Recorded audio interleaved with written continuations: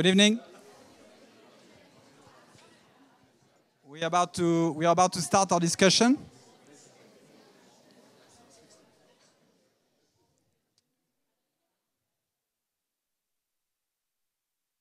Excellencies, ladies and gentlemen, dear colleagues, dear guests, welcome to the Humanitarium.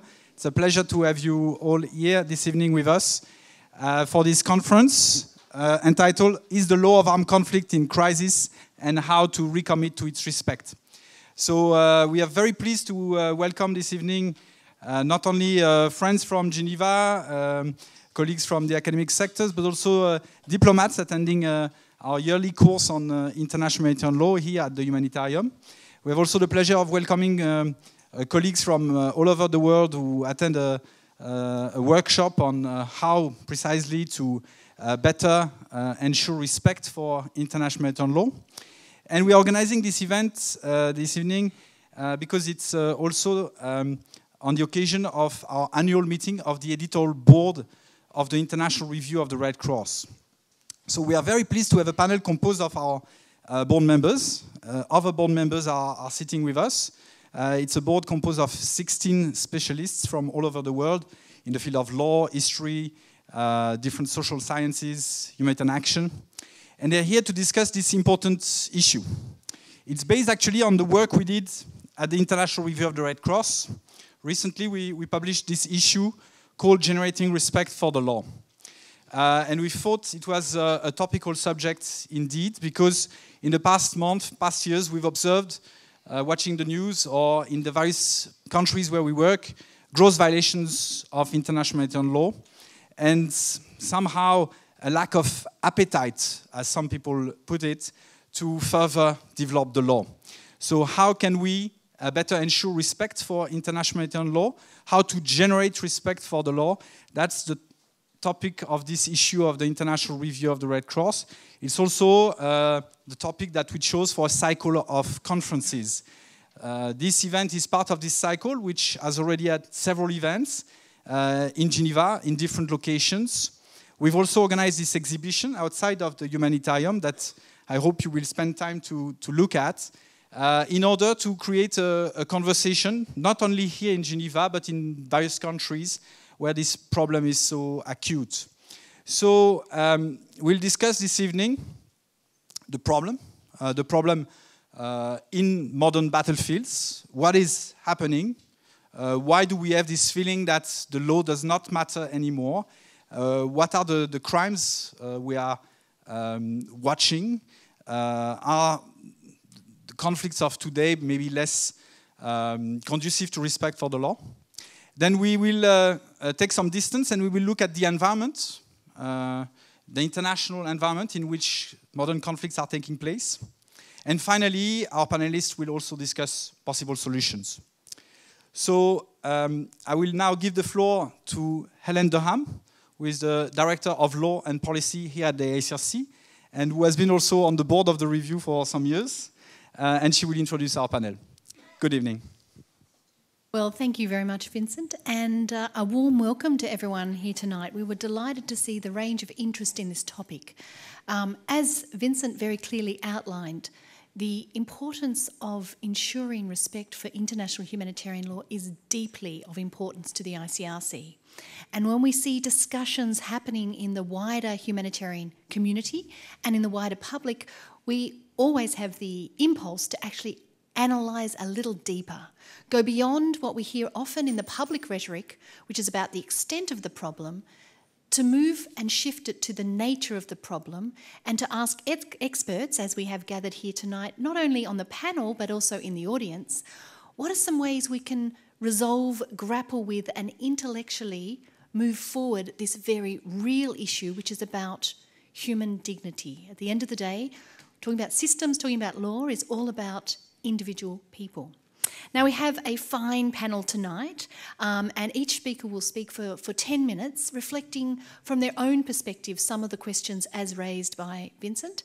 And then because we've got an audience that's so rich in ideas yourself and we want to listen to what you have to say, we will then have a chance to have questions and short comments and a discussion amongst the panellists. A number of the panellists, I probably would say that if you don't know who they are, you probably shouldn't be here tonight in relation to the role that they are playing globally on this issue. But we're going to hear first from Marco Sassòli, who is Professor of International Law and Director of the Department of International Law and International Organisations of the University of Geneva. So, Marco, do tell us what you think. Well, good evening and welcome. Is the law of armed conflict in crisis? International law is in crisis, and the international community is in crisis. Think about jus ad bellum, the prohibition of the use of force between states. Territories are annexed, countries are bombed without the consent of the government. It's in crisis. International trade law, the Doha round, doesn't make any progress, and more bilateral treaties are concluded. International refugee law, I don't have to tell you that, unfortunately, it seems that the regime simply collapses. And even what I, as a Swiss, who is not in the European Union, always considered the lightening example of the rule of law among states, even European law in the refugee crisis is in a serious crisis.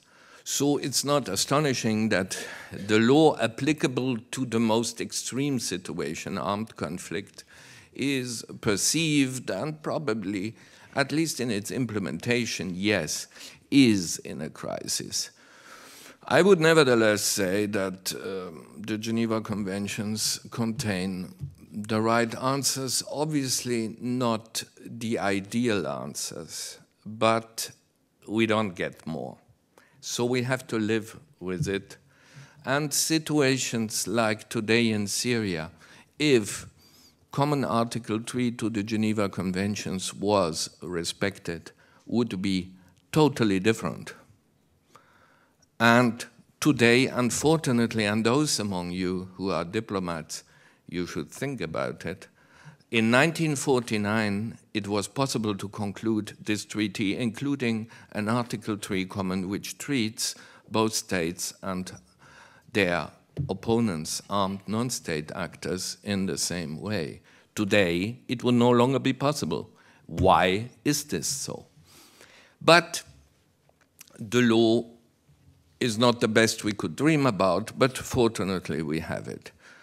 As far as an implementation mechanism is concerned, states do not want an efficient implementation mechanism for international humanitarian law. Unfortunately, at the last International Conference of the Red Cross and the Red Crescent, a very weak and very soft mechanism, even that proposal by Switzerland and the ICRC was not accepted by states.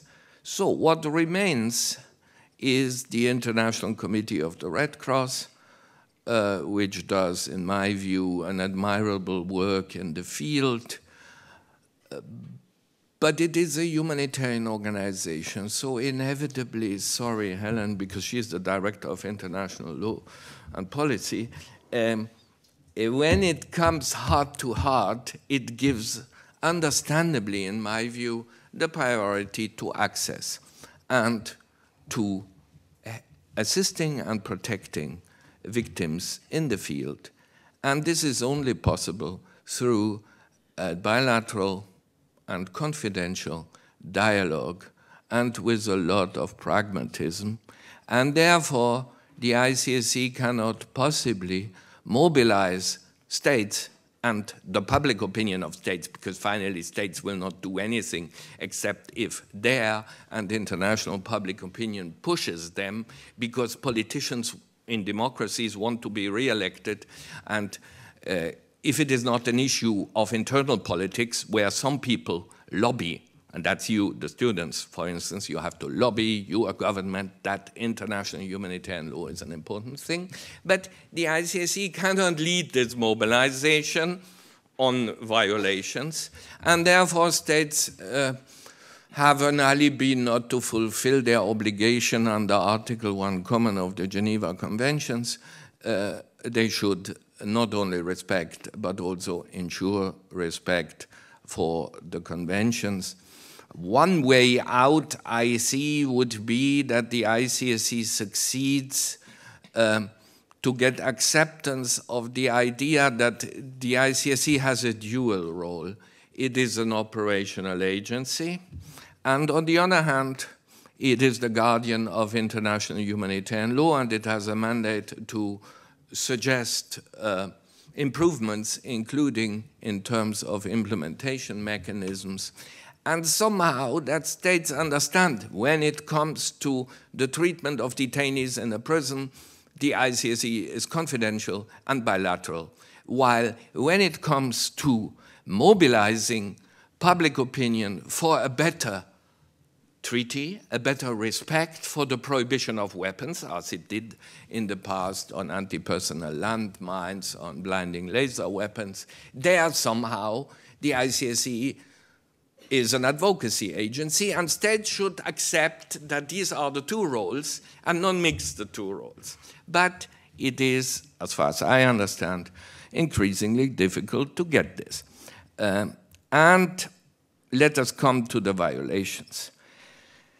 Now, my first point, I have only two of them, and then it's over. So my first point on violations is, and this is not uncontroversial even among humanitarians, in my view, the perception of the number of violations is greater than the real situation in the field.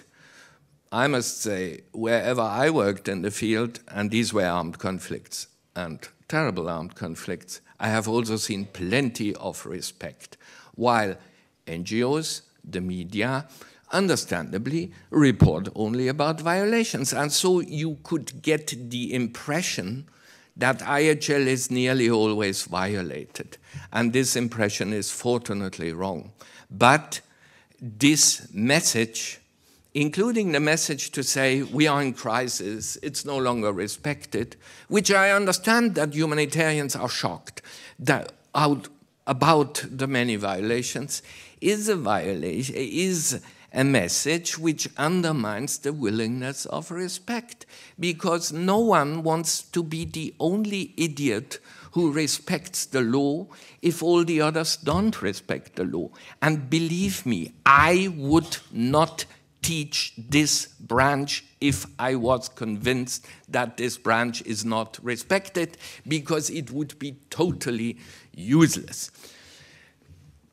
Now, in this context, I think it's also important to realize that humanitarian law doesn't promise the paradise. The paradise, it would be no armed conflict, and even then there are enough problems in our international community when there are armed conflicts, and even if IHL is respected, there will be plenty of people suffering. And I would appeal to all of us not to consider every civilian killed and every destruction to be a violation of international humanitarian law. This is simply wrong. It may be that these are incidental victims of a lawful attack. I didn't make this law, but this is the law the states have accepted.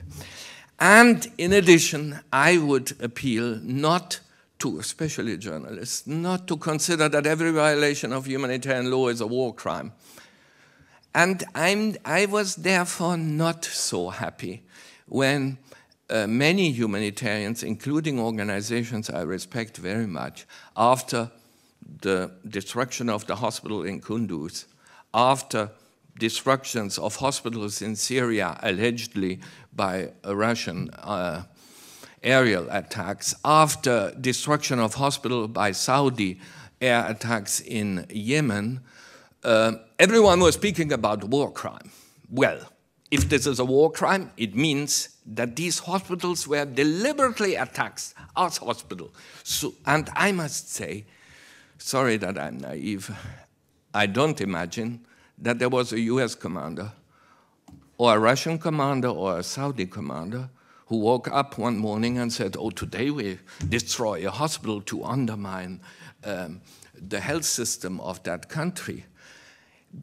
And you understand my point. If you say it's a war crime, you say they do it deliberately. And if they do it deliberately, why should others respect international humanitarian law? Don't misunderstand me, international humanitarian law was violated because obviously you have to give a warning and you have to give the necessary time, even if, I don't know whether this was the case, the hospital was abused. And you have to take precautionary measures, trying to avoid that such hospitals are affected by attacks against military objectives. And my second point, again, on violations is, unfortunately, there is a selective perception among states and among in public opinion, in particular in conflict-affected countries or conflict-involved countries, about the respect. Most are convinced that their own side perfectly respects IHL, while the enemy systematically violates IHL. And this is not true.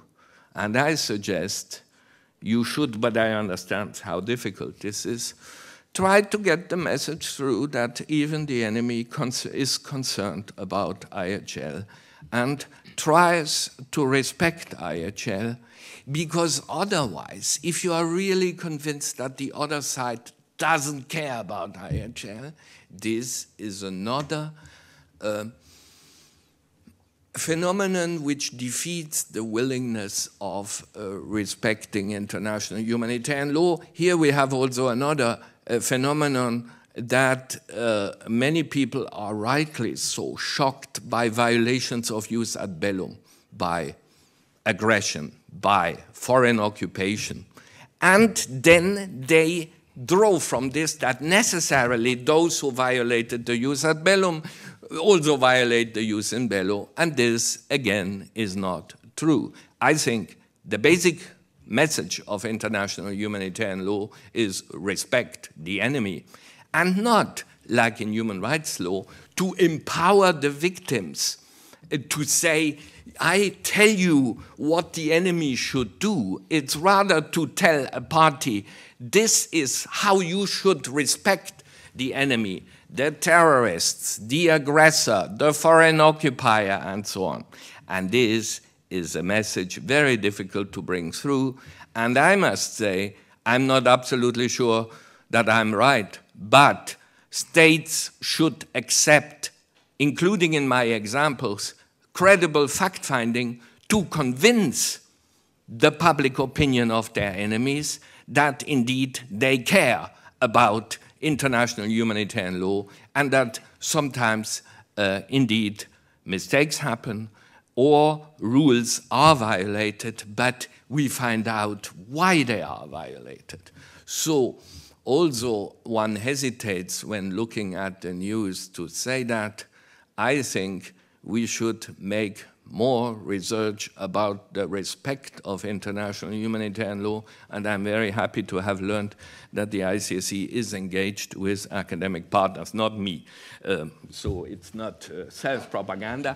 With academic partners, I promise, not me, in finding examples of respect of international humanitarian law, because I think it is important to get this message through, but we have also to deal with the violations, and there we are very much dependent on states and on public opinion to push, not to push against the other side, but to push their own government to care more about international humanitarian law. Thank you.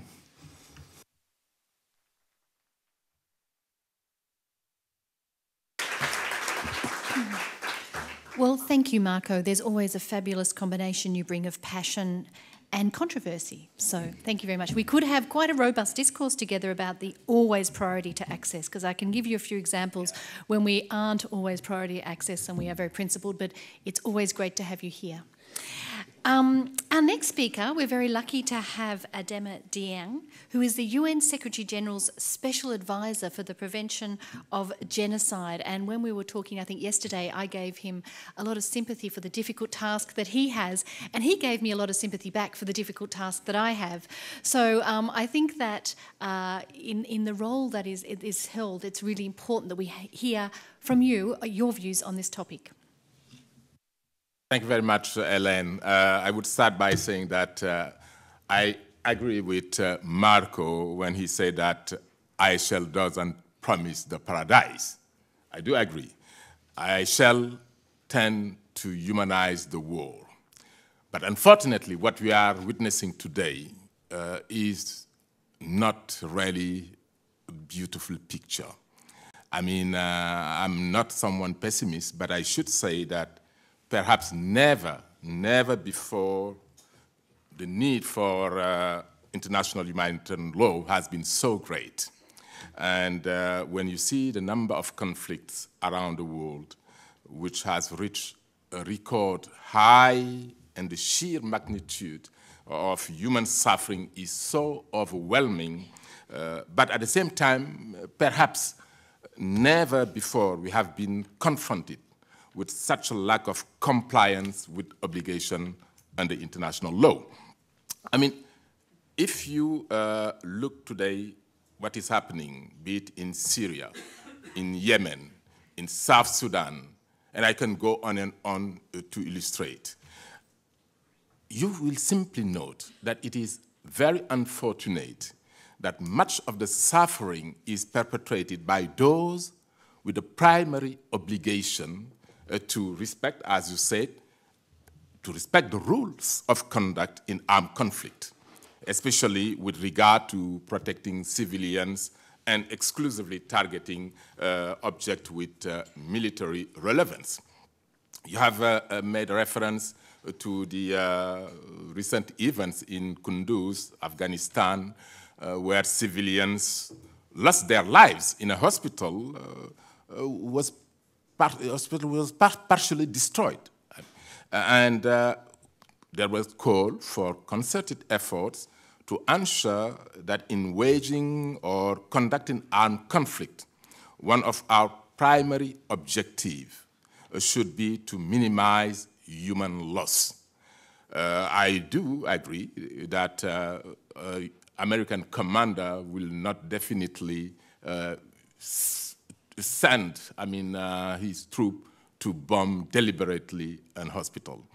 But this needs, nevertheless, to be investigated, and I was very pleased when the Pentagon decided to look into that specific case. And then you have also a situation like the one we are witnessing today in Yemen, just to say that Kunduz is not an isolated case. In Yemen, even the ICRC condemned attacks on health facilities. In Syria and its allied forces also attacked sanitary facilities.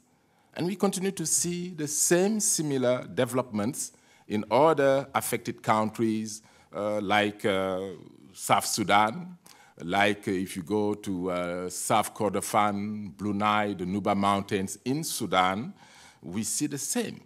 So something common in all of these areas is that civilians are indiscriminately affected, and in most cases, they pay with their lives. But despite this reality, as the international community with the responsibility to stop this carnage, tragic loss of civilian lives, and increasing number of displaced people, we are not short of international instrument to remind us of our inherent responsibility to protect civilians during armed conflict and non-military objects, which are often critical to the provision of social services, including schools, health centers, and key government offices. So the Geneva Convention and subsequent protocols, which we can say form part of the customary international law, prohibit all forms of violence to life directed against any civilian. And further, international human rights law, humanitarian law, makes it abundantly clear that collateral damage should not be disproportionate to the concrete and military gains anticipated from an attack. So similarly, international human rights law provides for the minimum guarantees applicable to all individuals, and this includes civilians and their properties during the armed conflict. So in general, we have the necessary foundation upon which we can build and enhance our commitment to the protection of civilians and non-military objects. Indeed, the Commission of Inquiry established by the Human Rights Council to investigate the events in Gaza a few years ago made it clear that states and non-state actors have an inherent obligation to respect ICRC and human rights standards applicable during armed conflict. And therefore, we need political will to ensure that we live up to these commitments. Admittedly, the ever-changing nature and the composition of warring parties and the advancement in military technology present its own challenges in our role to effectively protect civilians and non-military objects during conflict.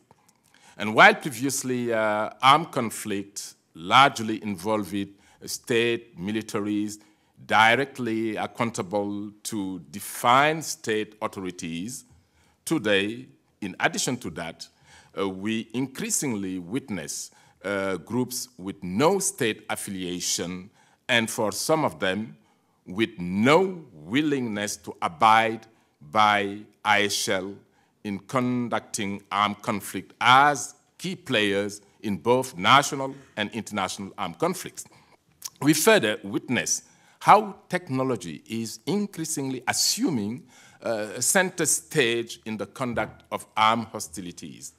For example, today it is no longer an isolated scenario that states rely on drones and other military technologies which do not involve armed combatants on the ground. But despite the use of these technologies, civilians have not been spared. And today, warring parties take greater caution to protect their armed forces personnel from harm than we have seen them to do for civilians. It is therefore extremely important that the technological development and capacity for precision that we witness today should go hand in hand with the enhanced ability to civilian protection to minimize and ultimately avoid human loss wherever possible. It is important that those involved in armed conflicts, states and non-state actors alike, commit themselves to respect ICRC and general human rights standards applicable during armed conflicts. This is one way in which we can guarantee the safety of civilians and non-military objects like hospitals and schools, which are critical to the lives of the people. The continued violation of ICRC and international human rights law in Afghanistan, in Libya, South Sudan, Syria, and Yemen demonstrate the need for us to reaffirm our fundamental belief in the role of ICRC to safeguard the safety and the security of those who have no direct involvement in armed conflict. And of further importance is the fact that accountability for crimes committed should form part of our short and long-term strategy to address violation of ICRC and international human rights law during armed conflict, both at the national and international level. And this is especially crucial when considering that in addition to structured military command, there are also armed groups which with little or no defined chain of command through which those who commit such violations may be held accountable.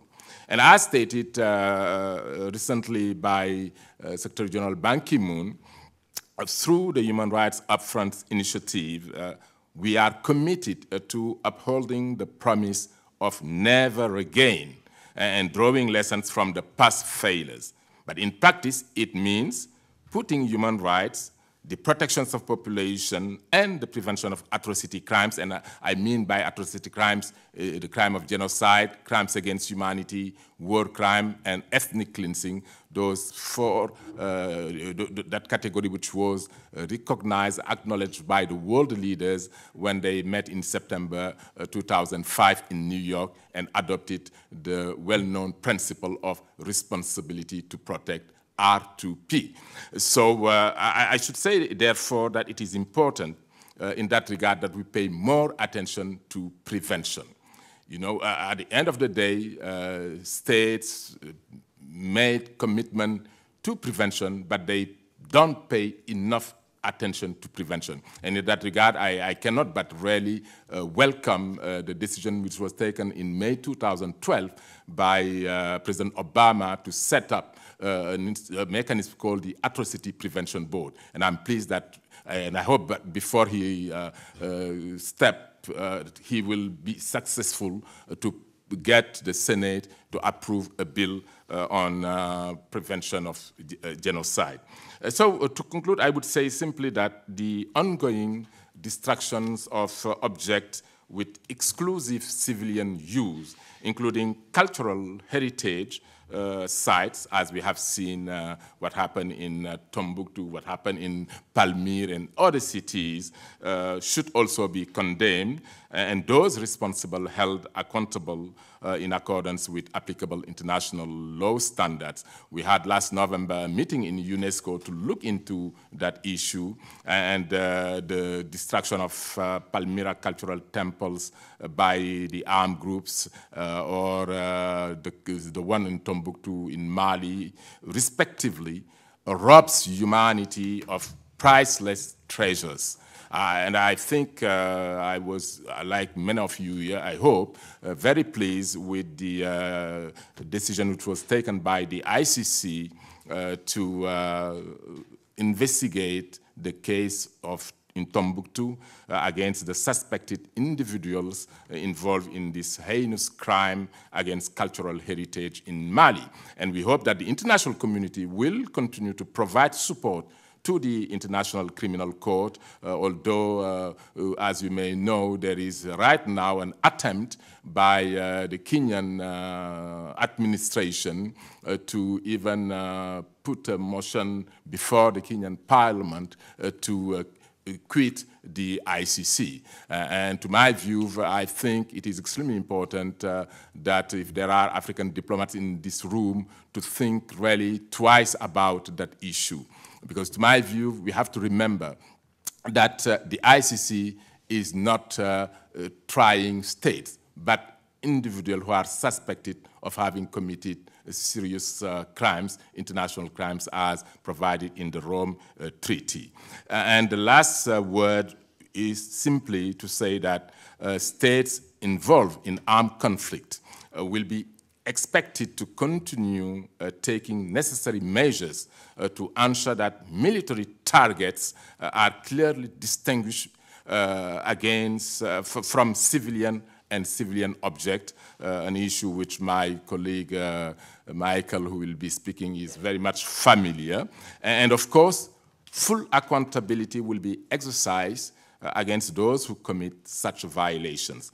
And to conclude, my last thing is to refer simply to the unprecedented event which took place towards the end of last year, bringing together the UN Secretary General and the President of the ICRC standing together and making really a call so that the impact of today's conflict on civilian be really reduced so that we can go back to the original idea, not the paradise, but to ensure that wars are being humanized. And I think they were right to ask for urgent and concrete action to address human suffering and insecurity. And that is why, following their call, I put a call myself saying it is urgent to stop the erosion of the respect of IHL. Some may disagree, but I'm of the view that we are witnessing serious violations of IHL, and we need to bring that to an end. I thank you.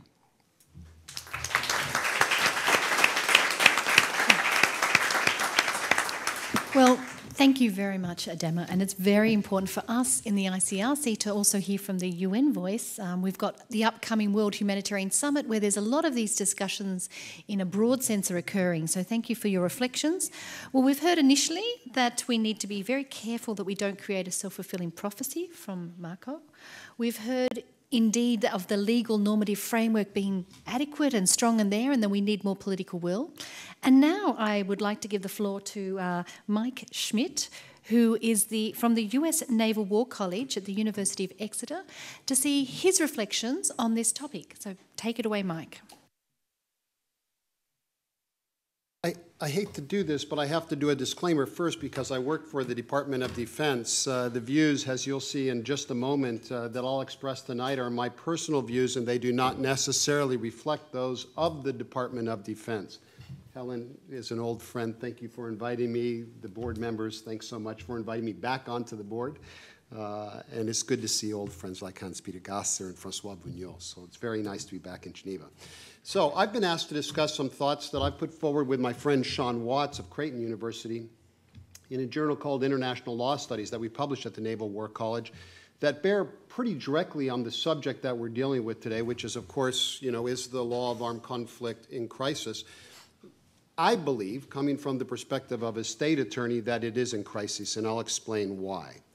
First, my opening premise is what you must understand is that states, and only states, make law as a matter of law. Only states have the authority to make law, and they do so in one of two ways. They either sign a treaty, they become party to a treaty, or through their practice and opinio juris, a legal term which means their expression that the practice they engage in is done as a matter of law. They're doing it because that's the law. Customary law crystallizes. Customary law is formed. So only states make law. But in fact, that's the law. In fact, lawmaking and law interpretation, law application is a very pluralistic process. States play the central role. States hold all the cards. But the content and the substance, the interpretation of IHL is the product of influences from many different actors. So, for example, you have the judgments of military tribunals like the Nuremberg Tribunal, judgments of tribunals like the ICTY, ICTR, the ICC. You have military legal doctrine, military manuals. The United States has just released its newest military manual. You have non-governmental organizations. You have the academic community. Perhaps most importantly, behind states, you have the work of the ICRC. And I believe that this pluralistic nature of IHL creation and interpretation and application is a very positive thing. And the reason it's positive is because states, by participating, will see IHL as reasonable. Because after all, they made it.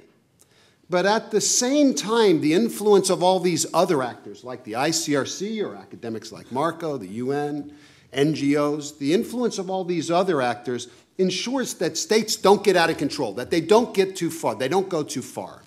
So I'm a big fan of the process. I believe states must participate, and I believe the others must participate, and this is a good thing. Now, the challenge with IHL in particular is IHL is a very unique body of law.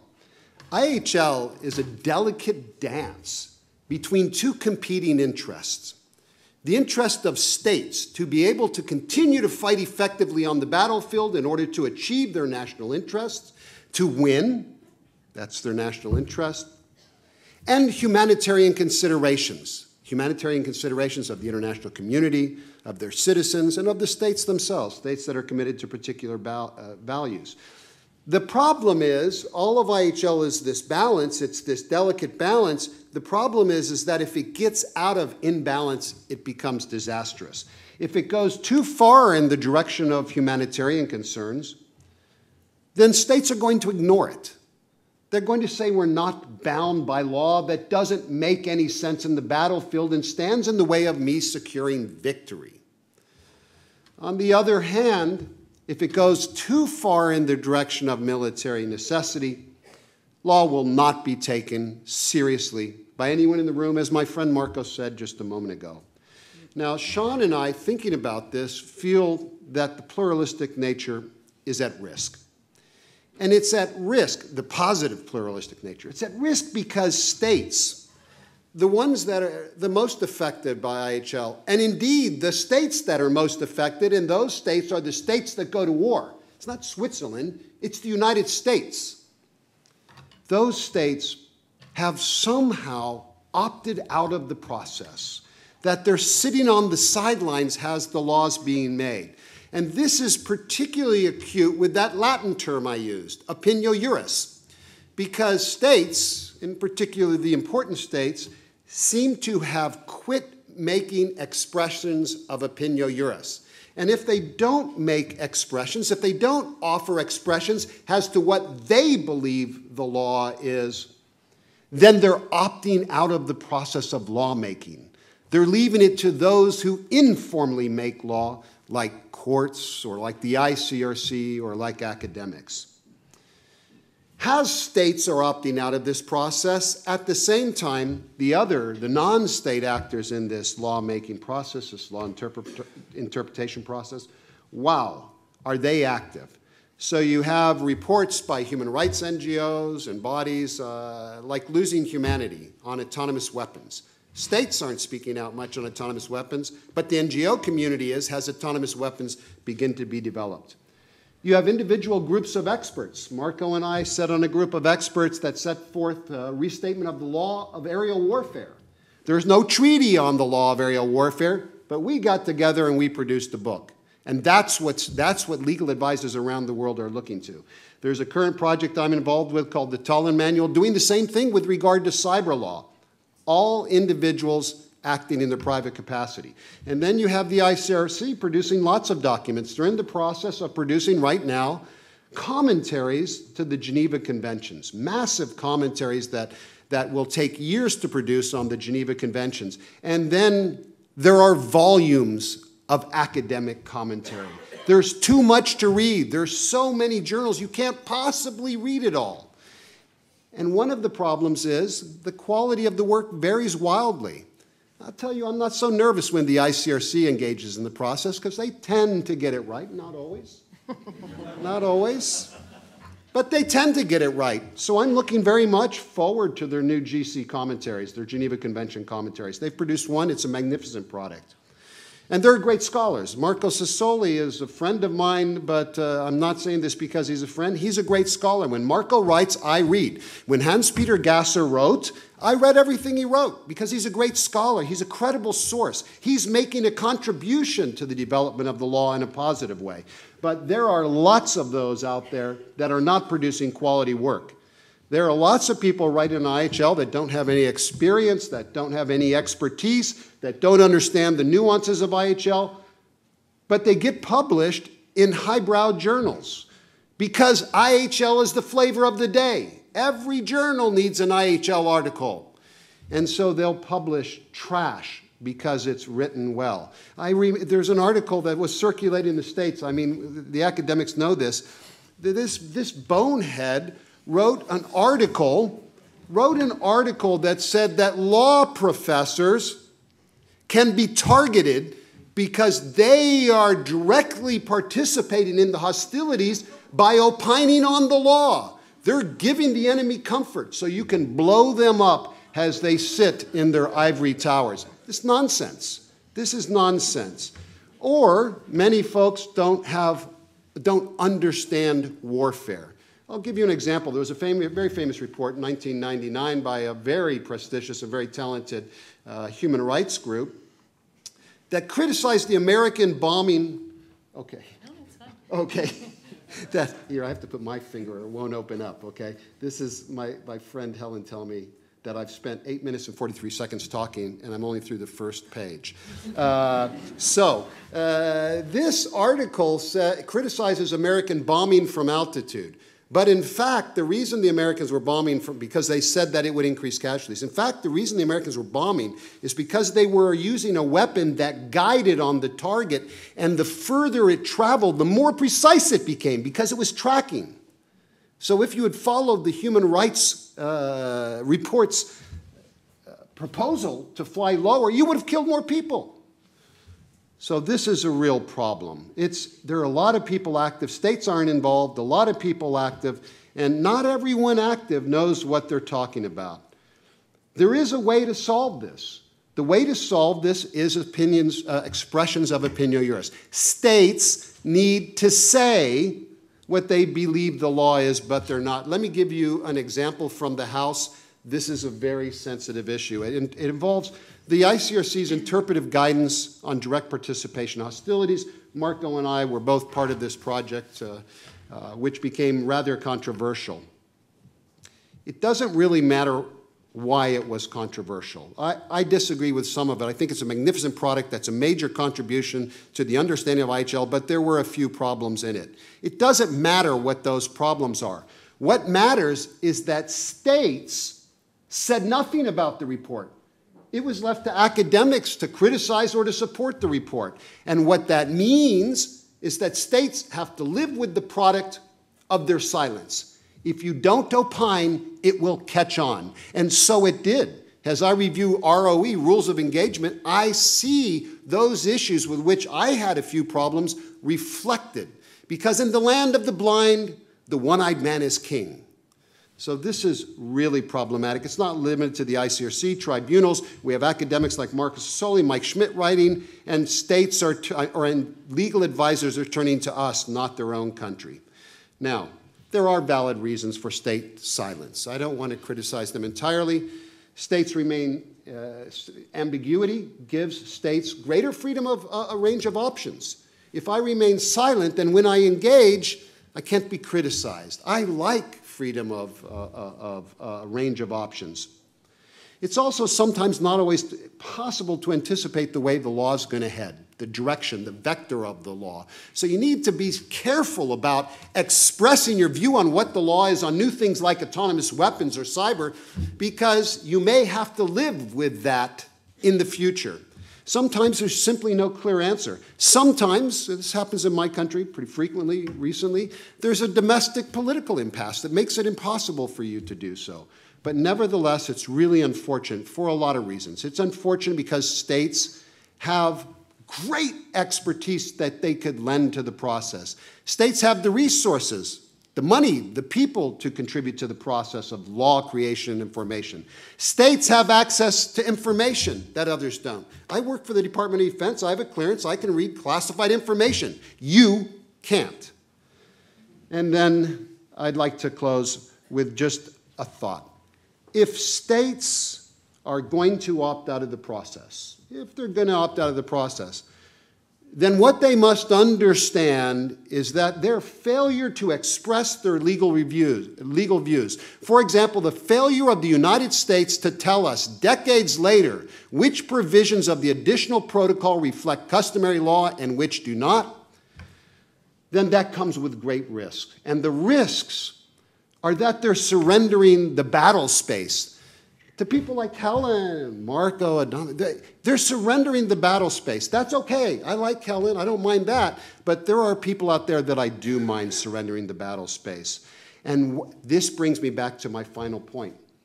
if they surrender the battle space and the law develops in a direction that they don't like, then that's going to engender disrespect on the part of states for that body of law. They made the law, not me. Why should I follow it? And to me, this represents a true crisis in the law of armed conflict.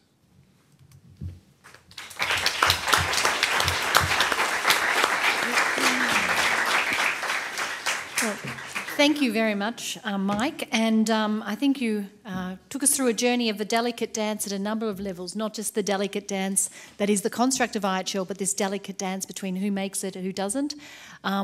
Things that we need to reflect on really deeply. And it's good to hear, although our job is certainly not to please any particular state, but it's good to hear from individuals about the quality of the work. I think we really need to make sure that we let lawyers be lawyers and engage in the important construction of things going forward, and we may always agree to disagree on certain topics. So thank you, Mike, for that. Our final speaker tonight is Fiona Terry, and she is an independent researcher, but she is working with and within the ICRC, and she will have a certainly different take on this issue that we're grappling with in relation to whether or not the law of armed conflict is in crisis, and more importantly, what can we do about that? Thanks, Fiona. Thank you, Helen. I love the way they leave the solutions to the non-lawyer on the panel. It's very kind of you. So what I'm working on with the ICRC is going to shape a little bit what I'm going to say to you tonight, and the fact that I also have been a practitioner over the last 25 years in the field. So I'm really not talking about this issue from the perspective of my fellow panellists. In fact, I'm working on the update to the Roots of Behaviour in War study that the ICRC first launched published in 2004. And so I think it's really important when we talk about the atrocities that we're seeing in the world today, which of course bring out very strong emotions in us all, but we really need to situate these within their historical context. And, you know, this has been my bedside reading for the last few months, the barbarization of warfare. And let me tell you, the atrocities in here from the Second World War, from Vietnam, from all over, we do tend to forget. And I think it's very important to put this in historical perspective. And I think it's also important to reiterate what Marco has said, that perception plays a very important role in this. And I think there is so much more awareness today of the atrocities that are going on from two factors in a way, just like this CNN factor in the early 90s tended to make us so much more aware of human suffering around the world. And, you know, there was the pull factor of CNN we all talked about. Well, today we have social media, which is playing a very important role for good and for bad.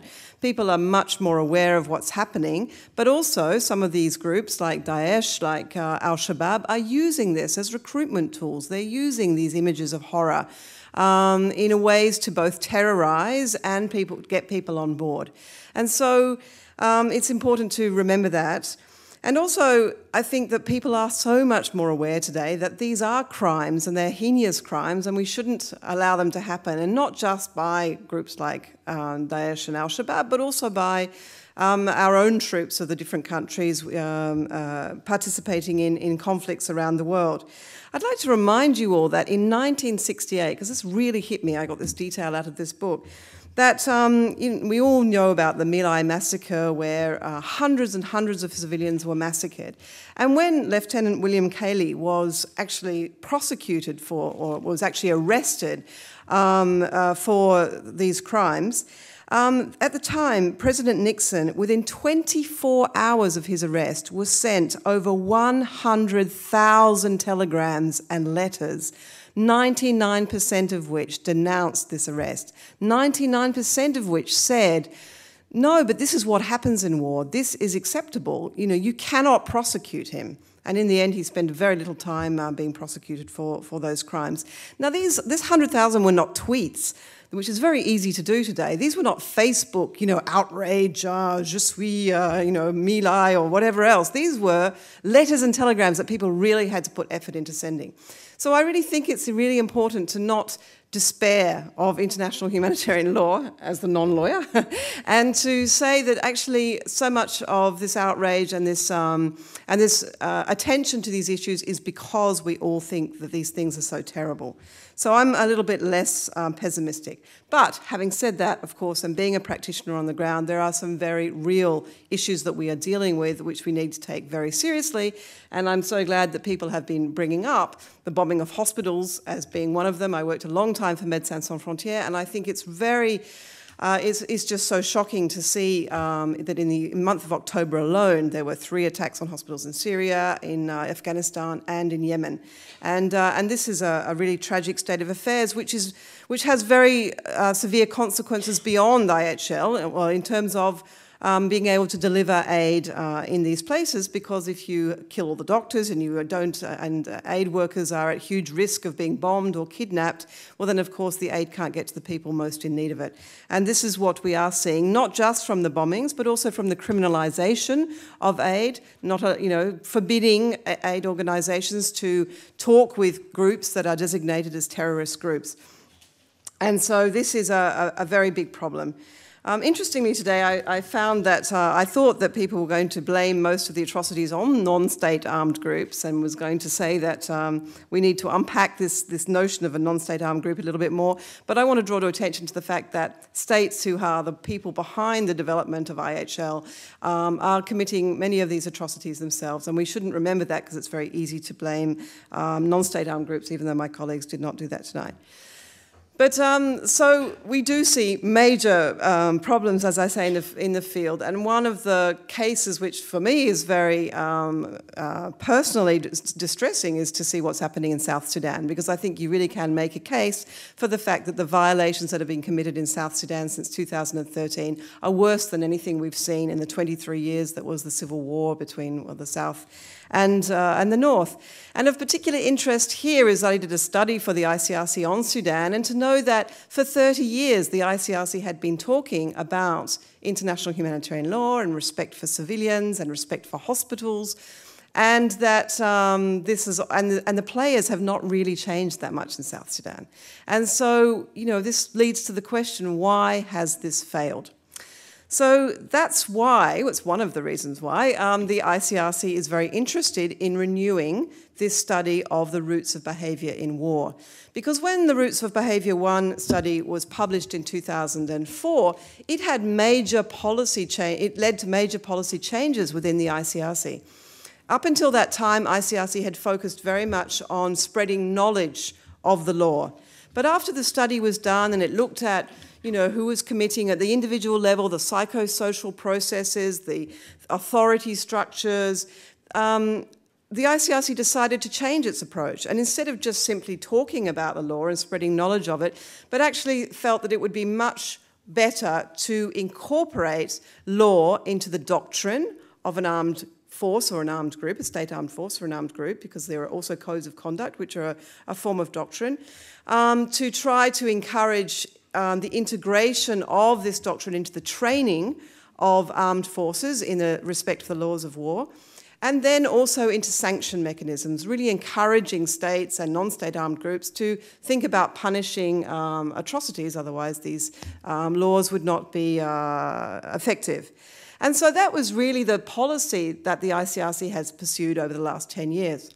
But even at the time of the launch in 2004 of the study, a member of the Assembly, who we all know, Yves Sandos, brought up the fact that, well, this is very interesting, but such an approach presupposes a hierarchical structure, a vertical structure in an armed group. Whereas at the time in 2004, we were already seeing the emergence of groups that did not have this hierarchical structure. So he raised the question even back then, how are we going to influence respect for humanitarian law in amongst these sorts of groups? Now, in the 10 years that has gone by since, or 12 years now, since the Roots of Behaviour in War was published, we have seen the emergence of far more of these types of groups. When you look at Libya, when you look at, my colleague Brian's study on Libya found that there were 236 armed groups registered in Misrata alone at the end of the Libyan conflict.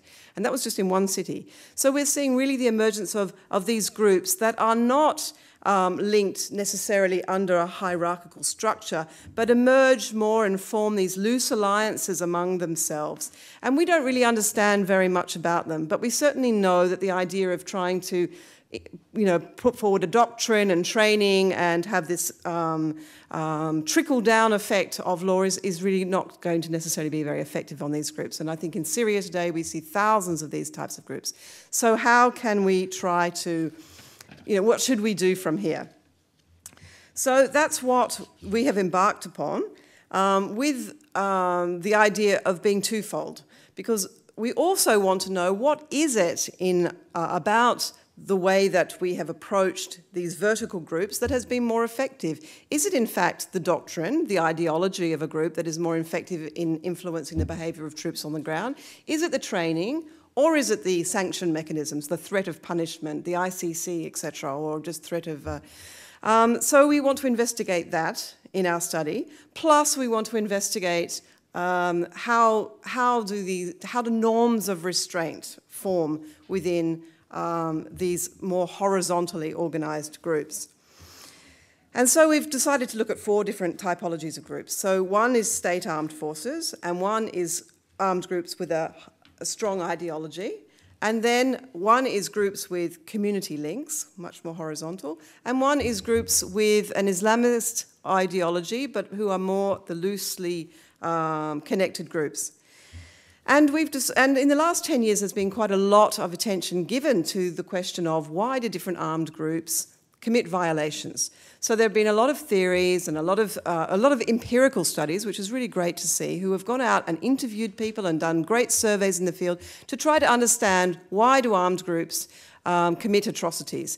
And a lot of different theories have come out which I think a lot of them really make sense to humanitarian practitioners on the ground who have seen this sort of thing happening, that, the minute a group is controlling territory and wants legitimacy, it tends to behave better towards the civilian population, that groups that rely on the extraction of natural resources and don't need the local population to sustain their rebellion tend to treat the population much more violently.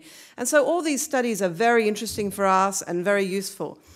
But what we would like to do is to turn the question on its head and to look at what is it that actually restrains certain armed groups from committing violations. And this is following the work of Elizabeth Jean Wood, who recently spoke in the Humanitarian, I think by video link from the States, and also another academic named Scott Strauss, who have done some very interesting studies, Elizabeth Wood on sexual violence, looking into why is it that the LTTT in Sri Lanka did not engage in widespread sexual violence, whereas other groups have.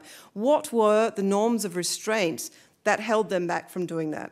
And then Scott's work has looked at Rwanda and the genocide, and he's looked at all the factors that contributed to the genocide, and then looked at the Côte d'Ivoire and said, why did a genocide not happen in the Côte d'Ivoire when many of the factors were the same? It could have gone either way. So I think because we want a policy focus to our study, this has been a really interesting approach to say, what is it that is influencing these groups not to commit certain atrocities? And so that's what we are going to be focusing on. And the other part of our focus is the Roots of Behaviour 1 study was looking very much at the psychosocial individual level. We are looking much more at the group level, because this gives a comparability for us to look at the norms of restraint and how they are formed at the peer group level. We will be looking at the importance of the organisation, of outside influences, but our main focus will be on the group, because this seems to be where a lot, as we know from state armed forces, there's been so much work done on military cohesion. We know that the peer group pressure is very, very important. So how does it play out? Who are influencing these development of norms, and what is it that's important?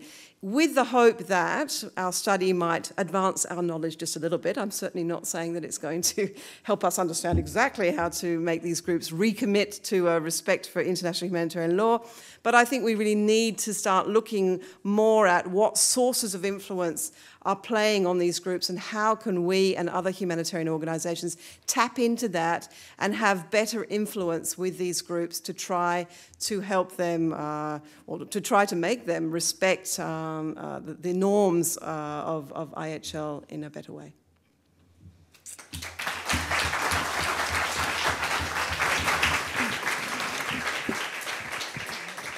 Well, thank you, Fiona. And yes, it is a little tough to leave the solutions, or I think everyone's come up along the way with solutions. But I think this addition to, as well as the clear, certainly from an ICRC perspective, clear analysis and going forward in a legal paradigm, which is critical, the way to ensure that we also look at how we can challenge our own policy work and the way we attempt to influence and use the law both as a tool to influence, but also understand, as Fiona talked about, the structures of those we're wanting to influence. So we've had a smorgasbord of views. We've had a range of, I would say, proposals coming up, from the need to, as our first speaker said, Marco, profile the positive examples when IHL actually does work for confidence building. We've heard of the need to strengthen the political will to apply the existing normative framework. We've heard a very interesting discourse about the need for there to be further and deeper reflections of the implications if states opt out and what that actually means for the system. And then finally, as we heard, the issues of how we can influence those who are weapons bearers around norms of restraints. So that gives us a lot of information to go forward in, but what I wanted to do for the next 20 minutes is to provide it open to you as the audience. If you are going to say a statement, please make it short. We've got a lot in the audience and we'd like to finish on time, but make the most of the diversity of views at the table here to ask questions, or perhaps make a short comment on some of your own views. I understand we have roving microphones, and I now open it up for short comments or questions from the audience. The gentleman here to start with. I might take 3 questions at a time, and then we will go back to the panel. Thank you very much, and I want to thank the panelists for a very interesting presentation. My name is Maher Markarian. I'm from the mission of Armenia to UN. The question goes probably to Fiona Terry and Professor Sassòli. During the recent escalation of violence in the Nagorno-Karabakh conflict zone, when so-called kamikaze drones were used first time, and atrocities such as beheadings and mutilation of bodies were committed by one party, the ICRC was quick to react and has arranged for the exchange of dead bodies between the parties. While understanding the limitation that the ICRC has, and those were also highlighted by Professor Sassòli, in terms of naming and condemning those who are responsible for barbaric acts, don't you think that in order to uphold the international humanitarian law and the Geneva Conventions in particular, there needs to be an ambiguous identification and condemnation of the violating party? And as a follow-up question, do you see a role for the ICRC in reporting at least the registered facts on the ground to the attention of the international community and relevant institutions, be it the Office of Human Rights Commissioner or others? Thank you. Thank you. A question from this side. I'll be geographically balanced. No? Oh, yes.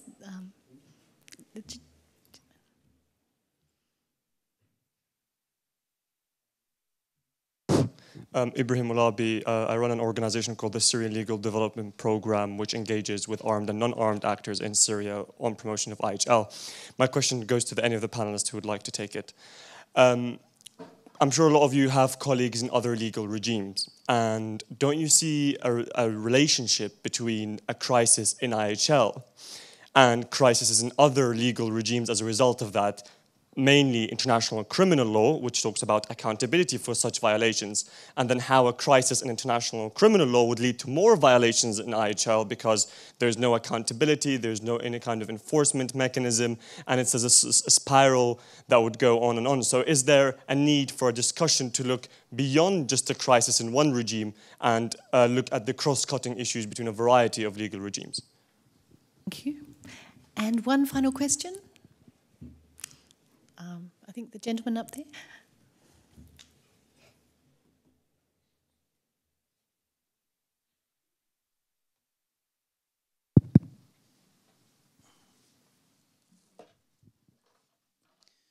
Thank you very much. First, I would like to congratulate the panelists for their excellent presentation. I'm Omar from Afghanistan mission. But I think here is more that we are presenting as a global citizens, not as a diplomat that representing our countries. I would just like to comment very shortly some issues and also some questions. Well, I do agree with the first panelist when he was saying that the media and NGOs normally they are showing the bad news.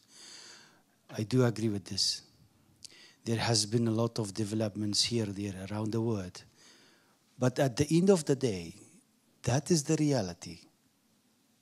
That some point of the world, people has been killed. And these people, most of them are civilians. And another comment I want to raise is that in human history, everyone knows, I believe that everyone agrees with me, fighting conflicts, battles, killing each other is not something new. But what I believe is new after 1945 is the sides are not clear. Who is fighting who? We just discussed before in other session, which I heard from a specialist or a researcher of law, international law, humanitarian international law, that she was saying that Afghanistan case is a national conflict. Well, she's saying her own idea or based on research, or and she gave me as professional why it's an international law. But as a citizens, if we go to make 3% of the 30 wars of Afghanistan, and if you see the reality and the source of conflict is not an Afghan war. And it's the same with other countries. What a Syrian called this war for himself is a Syrian pure problem, and it is the cause of war there, or it's the international player. And there has been casualties. Who's responsible for this? Is it Syrians or is it international players? I don't think that we give a clear messages while there are a lot of conferences, meetings are going on. And even here, I heard very interesting presentations. But I hope in one sentence, each panelist gave one solution for what will be the solution for situation going on.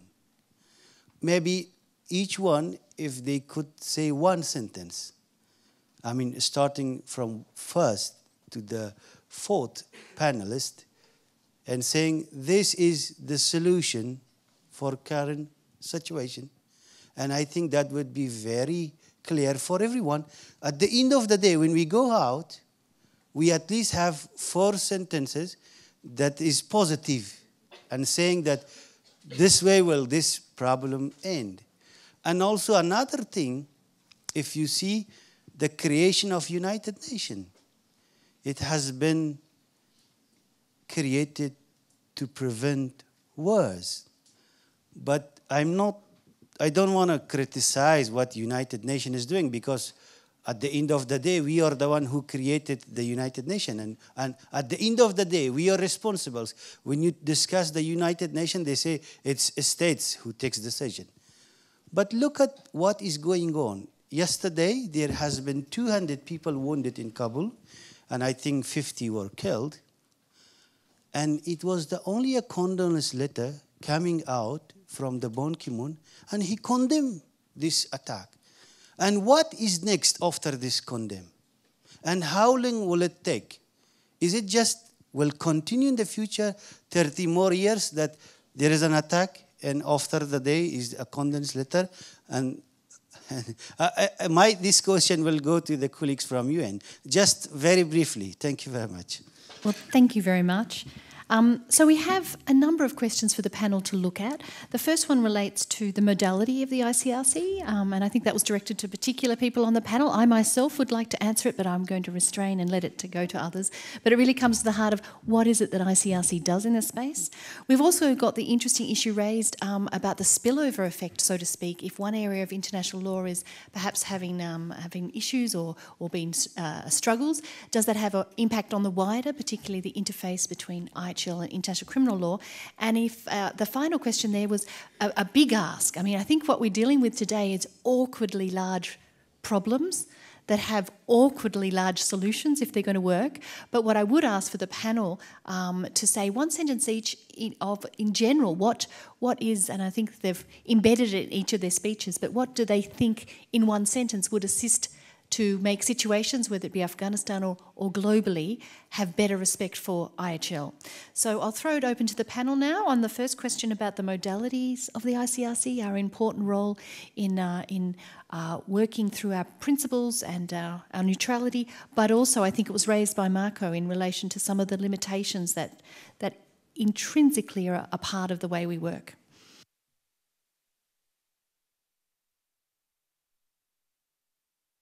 Shall I give my elements to the three questions, or first we deal with the first question? Okay. Well, as I told you, the ICRC doesn't do it, and perhaps even your country is happy that the ICRC doesn't do it, because imagine it was condemning your country when your country commits violations. So the ICRC, to keep the access and to have a dialogue, it doesn't do that. But there are other bodies. For instance, there's an International Humanitarian Fact-Finding Commission which exists since 20 years, and never any state has wanted to ask it to inquire into violations of humanitarian law, also because states are like Sicilian, I'm half from Italy, Sicilian mafiosi. There is omertà. States don't want to have an inquiry because they fear, as an impartial inquiry must result in finding not only violations by one side, but also by another side. Thank you, Marco. Perhaps we'll move on to the second question, and take it from other panellists and come back to Marco in relation to this idea about how, almost not the domino effect of international law questions, but how they relate to each other. So I actually do think there's a relationship between bodies of law that lead to disrespect. If you take the topic I was talking about, which is states disengaging from the process, and therefore they don't have ownership of the law, and therefore inevitably they will lose respect for the law because they don't see it as their law, I think it's clearly the influence of human rights law on armed conflict. For better or worse, right or wrong, the activity of the human rights law community in armed conflict has caused states significant concern about all law on the battlefield. Now, I don't think that bleed over is fair, but I work with the military on a daily basis, and they watch the European Court of Human Rights opining on conflict situations, and it just makes them nervous about law generally. And this, in my mind, is a very dangerous thing. I would simply add to that, we have been really witnessing, I would say, a strong influence, vice versa, between the international criminal law, international humanitarian law, through the jurisprudence of the ad hoc tribunals, ICTY, ICTR, there is no doubt. But I think if one really would like, as you said, I mean, making reference to the case of Syria, there is no doubt that we have been failing as international community to bring the perpetrators of the serious crime to account for those crimes. I mean, as you may know, Switzerland took the initiative, and followed by at least near 70 states, to ask the Security Council to refer the case of Syria to the ICC, but it didn't fly. So, which means that unless we do better at holding perpetrators of genocide, crimes against humanity, war crimes to justice, I think we will have certainly a long way still to go. And the problem is that those who have power sitting in the Security Council should certainly think twice. And there is right now, as you may know, an initiative which has been signed by 110 member states at the General Assembly to call definitely on those in the Security Council to have some kind of a code of conduct, meaning that whenever there is a situation where populations are facing the risk of genocide, crimes against humanity, war crime, ethnic cleansing, that none of those who have the veto use that veto to enable the protection of those populations who are at risk. Well, thank you. What I might do is actually skip that final question and have that at the very end, because that gives my panellists more time to think of their one snappy sentence of the answer to a deep, deep problem, but also allows us maybe to take 2 more questions before we conclude. So I've got one gentleman here and I think a lady over there.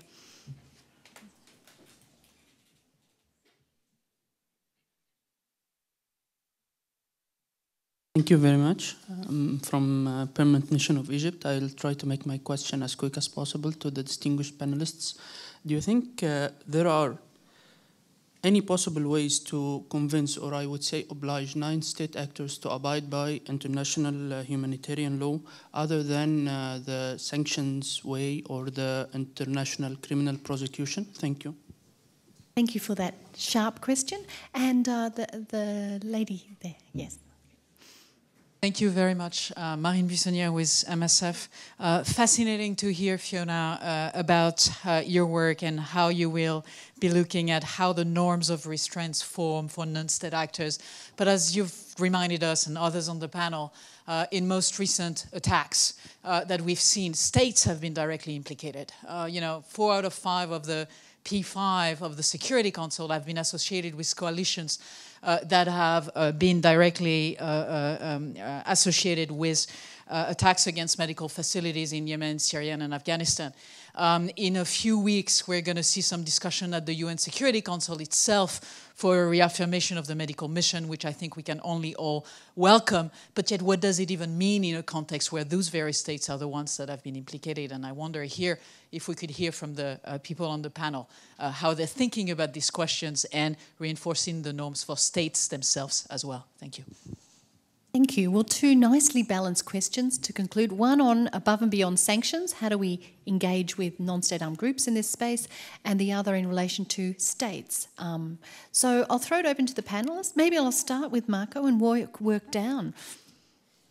Thank you. So on armed non-state actors, yes, I'm convinced they can be engaged, and there is a possibility. Just armed non-state actors are made up of human beings like states, and you have to discuss with them, and you have to listen to them, to understand their problems, and to try to get their engagement. And there are such procedures. For instance, an NGO in Geneva, Geneva Call, takes up engagement commitments by non-state actors, and once they have committed, then to continue to have on their dialogue, to monitor their respect, to understand their problems, to respect, to advise them. But unfortunately, many states criminalize any such engagement of armed non-state actors. And obviously, if you isolate them and you criminalize them only, then this is a self-fulfilling prophecy, because then these non-state actors will precisely behave as criminals because they are completely outside the system. While, as with all belligerents, if you try to engage them and to discuss with them and to convince them that it is also in their interest, because many, not all, of these non-state actors are fighting to become the government, to become an independent state?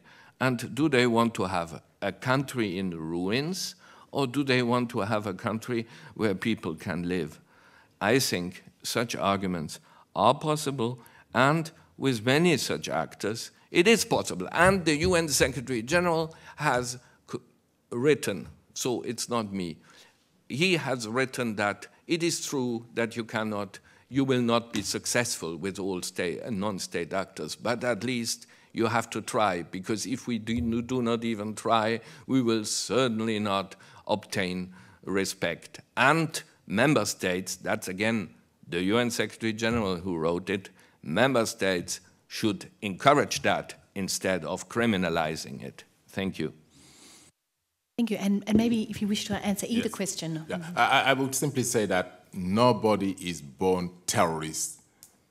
One is made terrorist. I mean, I can say, for instance, that the Yusuf, who was the founder of what became later Boko Haram, was not a terrorist. And therefore, it is extremely important that we do engage, I think, if necessary, dialogue. I think what we need is to understand better the dynamics of emerging non-state armed groups, and in some cases, how to enter into dialogue with them. You refer it to the wonderful work which is being achieved by Geneva Call, bringing non-state armed group to sign commitment to uphold principles of ICRC. That is extremely important. But on the other hand, such dialogue could help also to encourage respect for the same principle. And when that is not possible, at least how to prevent the spread of extreme, violent extremism. And I think in that regard, we should have the courage to really acknowledge that we are being confronted with new challenges. I mean, this type of conflict is today new, and we have to look into many other related aspects.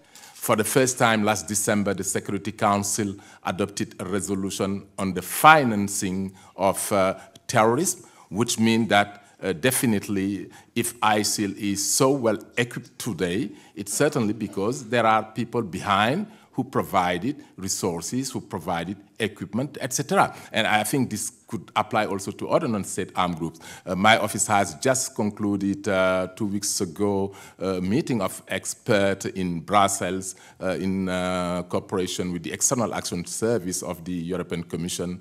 My good friend Elizabeth, the president of Geneva Call, made an extremely important contribution in that meeting, as well as one of the experts of the ICRC. We have to realize that this is a challenge we are facing.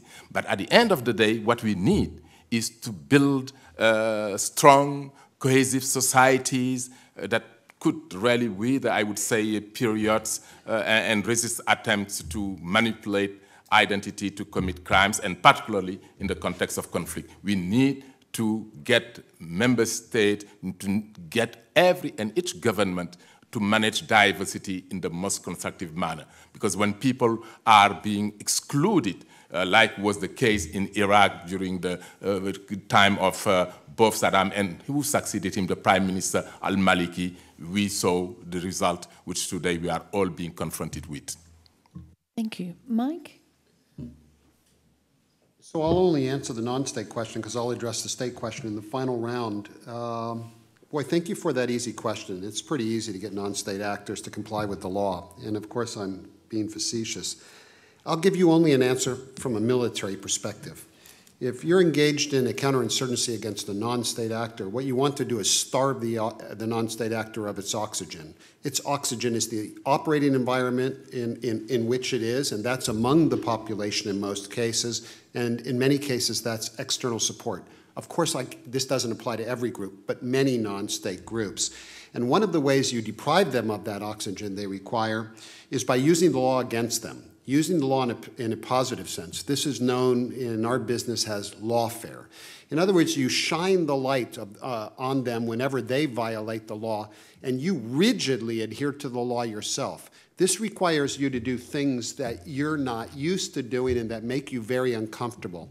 One of the most important is you must open the door to human rights groups, to the IHL community, to the ICRC. You must make reports public so long as they don't endanger your military operations. Make them public, cooperate with people. And this, at the end of the day, this is going to turn the population against them. If you do this effectively, it'll turn the international community against them. They'll die of oxygen deficit. But I hasten to add, this only works with some types of non-state groups. I don't know what you would do with an ISIS, for example. Thanks. And Fiona, maybe just briefly on the state issue that was raised. Well, I also want to address the non-state, sorry. Okay, but people want their dinner. Well, no, I think that one of the very interesting things that I've discovered in the research that I've been doing that other people are probably very aware of, but that punishment actually is something that we really need to question, the threat of punishment. I mean, one study I was reading on the RUF, who had, Fodé Sankour had a very harsh punishment against committing rape, including executions. And yet, once he was arrested and in Nigeria, there was this huge spate of rape carried out by the RUF. So, you know, the threat of punishment is interesting. And also for the state side, one of the researchers we're going to have working on our project has been studying the US state military, and he's been studying norms of restraint, and he's been looking at different forms of training in the US military, and then he's been correlating what the people who've done this training have gone out to be platoon commanders in Iraq and Afghanistan, and he's been looking at the violations of IHL that have been committed. And he's made a very solidly statistical analysis between the intensity of training and the reduction in the number of IHL violations, which is, of course, a very, very interesting finding.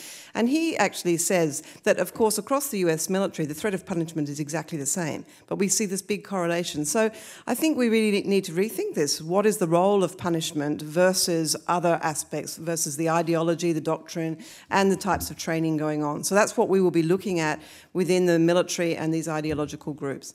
And I definitely think with non-state armed groups there are definitely ways of influencing them. I agree with some of the groups, ISIS, etc. It's going to be far more challenging, but we definitely saw in Afghanistan there was a major change in the way that the Taliban, instead of attacking healthcare centres at some stage in the war, about 2008, 2009, decided that actually needed the population on side. I think when a group is wanting to have legitimacy, is wanting to win the hearts and minds of the population themselves, then you will see a huge reduction in violations and abuses. So I also think the work of Geneva Call and others, and the ICRC's work in talking about codes of conduct and encouraging and having dialogue with these non-state armed groups is absolutely crucial, and that's been a big problem with the criminalisation of certain groups. Great. Well, we're out of time. Apologies for going a little bit late. ICRC doesn't have the answers, but what we wish to do, and we will always do, is open up spaces for conversations where we can engage and learn from each other. So thank you for tonight, even if you didn't ask a question or engage, but thank you for being part of a conversation that is really necessary at the moment, and we will continue to do that. But I will pass it over to panellists for their one sentence, and I'll be quite strict. It's not a paragraphy sentence. It's a one sentence just for people to have a think about some of the things productively we can do going forward. Start to think about respecting your enemy and not thinking about the violations of your enemy and of the others and of everywhere in the world.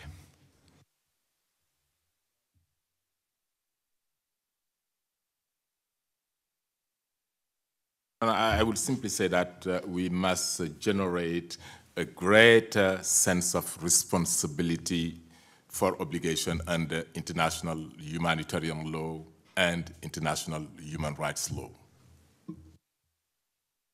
Mine is a practical suggestion. You need to professionalize your military so that they understand that when you violate IHL, that has military cost, and you need to ensure that military is highly disciplined so that the commanders can control their troops in the field. And from my part, we need to understand much better, why these atrocities occur, why violations occur, and what is holding different groups back. Why would they also respect IHL? So a much better understanding. And on that note, I had forgotten to mention that this time next week, we are actually hosting all of our researchers that are going to do this field research that I've been talking about on the norms of restraint. In fact, we came out with a name for it today, which is the roots of restraint. So there you go, you have the scoop. That's the name of the study now.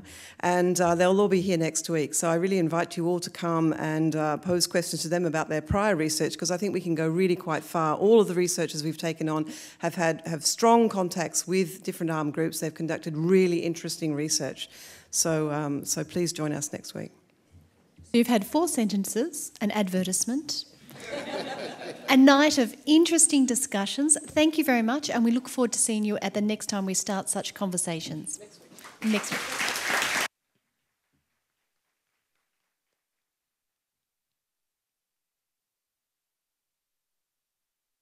Yes, and please join us for the cocktail reception upstairs at the ICRC restaurant.